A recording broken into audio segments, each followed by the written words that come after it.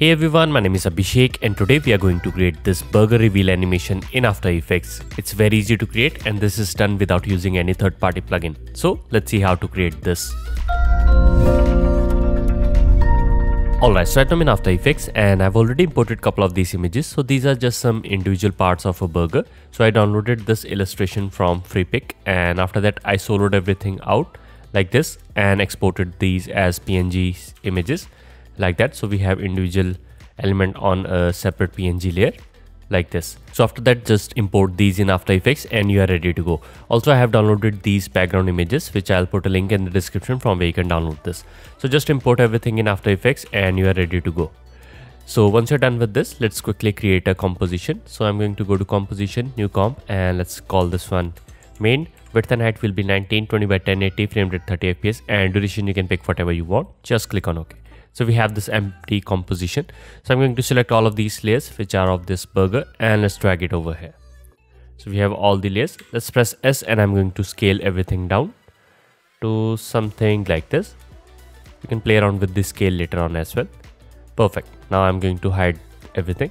So all of these layers are in a sequence. So we have number 1. So we have the bun at the top and we have number 10 which is also the bun bottom. So I'm going to quickly make the burger and align all of these layers as according to a perfect burger. So let's place this over here and we have this 9 number layer which is this patty, and so I'm going to place this on top of it. Let's press R and I'm going to rotate it so that it looks flat, and you can probably zoom in. Perfect. So this looks good. We have this lettuce and let's place it over here. At number 9 we have these tomatoes and let's place it over here. Let's press R and I'm going to just rotate it a little bit. Perfect. We also have one more layer for tomato and which is over here. So let's place it over here. So this is onion. We can place it like here and one over here. We also have one more layer for tomato which is over here. So let's place this one somewhere around here. And after that let's bring the cheese and let's place this on top of everything like that. Looks good. Let's put the bacon and on the top we can put the bun, something like that.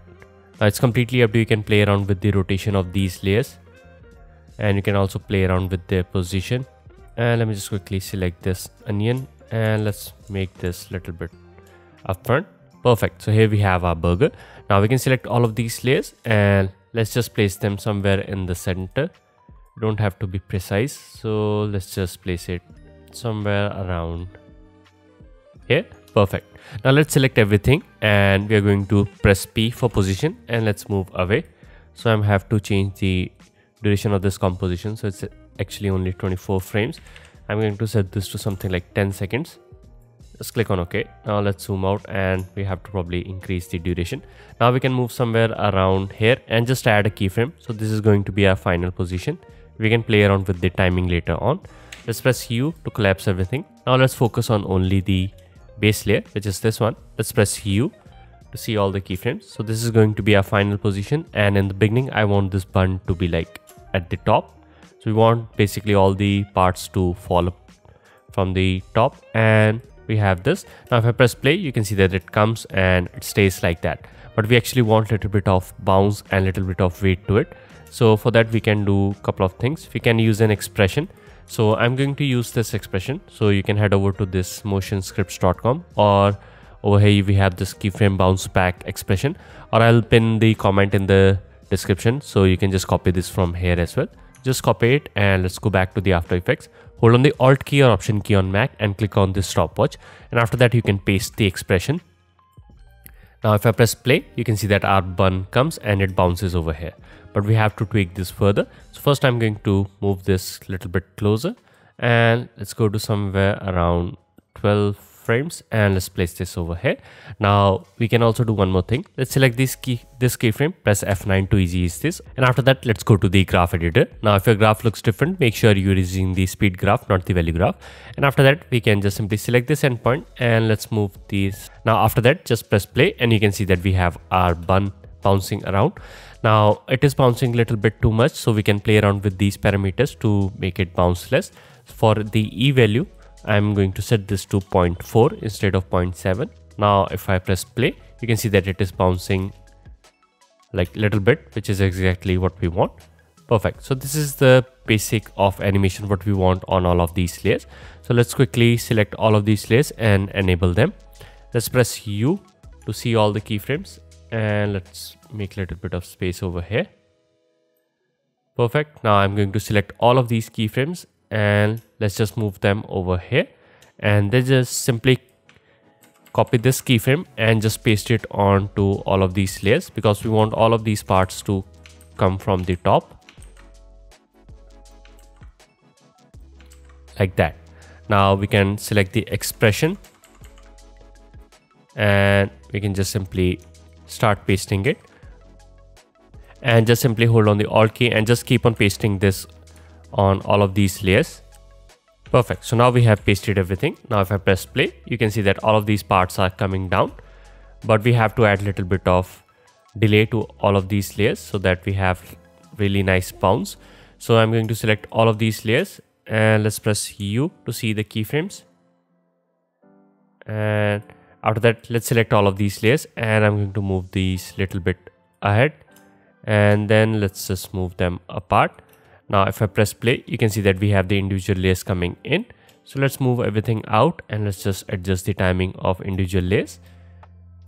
So I'm going to make this something like that. So this looks good, and we have tomato over here, and after that we want the second tomato, which is this layer. Let me just quickly place it over here, and let's add a little bit of gap between these two. Perfect. Now we have the onion and let's place it over here, and we have the second onion layer and let's add a little bit of gap over here. Perfect. Now we have the cheese, so let's place it over here, and the bacon, and at last we have the bun, which we can place it over here. So now if I press play, you can see we have all of these layers coming in and we have our burger form. Perfect. Now let's select everything, press U to collapse everything. Now let's add an null object so that we can move all of these layers at once. Let's parent everything to this null. Now we can control it using this null. Perfect. So before we continue, if you enjoy my work and you want to support me, then you can check out my Patreon page. Over there you will get access to the tutorial project files and exclusive templates that are available only on Patreon. So make sure to check it out. Link for that is in the description. So let's continue. Now let's quickly add our background. So for that I'm going to drag it over here. Now it's actually quite big, so I'm going to just scale this down, something like this. Now let's select the second background and let's place it over here. Now in order to make the second background visible, we can change the blending mode from normal to add. Perfect. Now we have this background and I'm going to add curves to this, and let's drag it over here. Just play around with these curves to make this little bit darker, something like that. Perfect. So we have everything. Now let's do one more thing. We don't want this static background. We actually want this to have a little bit of variation. So I'm going to select this layer and we can probably zoom in, and let's go to somewhere around 4 or 5 frames. Then press Ctrl Shift D to split the layer. Now select the top one, which is this, and we can probably press R and just rotate it like that. You can play around with the scale as well to add a little bit of variation. Again, let's move somewhere around 10 frames. Just have a little bit of variation after every 5 frames. We can probably zoom in. Let's place it over here. Then again, move 5 frames, Ctrl Shift D. Let's select this one and we can probably move it over here. Just keep on doing this for like couple of frames. After that, we can just simply loop this out and let's go somewhere around here. Perfect. Now we can probably delete this. So now select all of these layers which we have over here and just right click, pre-compose. Let's call this BG for background. Make sure move all attribute is checked. Just click on OK. Now we have this composition. Now if I press play, you can see that we have this animated texture, but we want this on loop. So for that we can right click, go to time, enable time remapping. Now hold on the Alt key and click on this stopwatch. After that, just simply type loop out like that. Now you can just play around with its timing and you can just adjust it according to your needs. So if I press play, you can see we have this background moving. Now if it is moving too fast, you can just simply increase the distance between these two keyframes to make this slower. Something like that. Now we can animate this background as well. So let's press S. Let's add a scaling animation. So let's place the keyframe over here. Let's go to the beginning and I'm going to just scale this up. And now if I press play, you can see we have this background. And in this one, we have this frame where the background is not completely scaled. So we can just fix that by simply going inside the comp like that. So now if I press play, you can see we have this burger and we have the elements coming out. Now we can select these, press F9 to easy ease. Let's go to the graph and I'm going to change it like that. Now if I press play, perfect. So this looks good. We can do the same scaling animation over here as well. Let's add a little bit of scale. Let's press F9 and let's change the graph to look exactly like that. So now if I press play, you can see we have this burger coming in. Perfect. Now let's add our text. And it's actually quite easy. Let's select the text tool. Just click and you can type whatever you want. Now it's completely up to you. You can use whatever font you want. I'm using this Carnival Freak or Freak Show. So once you're happy with your font, we can just place it wherever you want. Now we actually want this text to wrap around this burger in a circle, which is actually quite easy. Now in order to make this in a circle, let's go to the shape tool and let's select the ellipse. Now make sure that this text layer is selected. Now hold on the shift key and you can just simply draw from the center. You can just simply click and you can just simply hold on the control key to draw a mask, something like that. Perfect. So once you're done with this, go to the mask property and set this to none because we don't want to see the mask. But actually we can go inside the text and under the path option, we can set the path to this mask. Now you can see that our text has aligned to this mask and we can change the reverse path. And after that, let's play with the first margin and just move it to something like that. So here you can see we have this in a very nice curve. Now if you want to play around with the size of this mask, just simply double click on any of these and after that you can just play around with it however you want. So we have this. Now let's quickly animate this. So in order to animate, we are going to animate its position. So for position, we can just simply make it like that. Now let's go to the range selector and let's open this up. Let's add a keyframe for advanced offset and let's set this to -100. And let's move it further apart and now let's set this to 100. So we have this sort of animation like this. Now in order to fix this, we can go inside the advanced and under the shape, instead of square, let's set this to ramp up. Now you can see that our text will come out, but it is coming out like very slow. So we can fix that by simply moving the keyframes closer, something like that. We can easy ease them as well,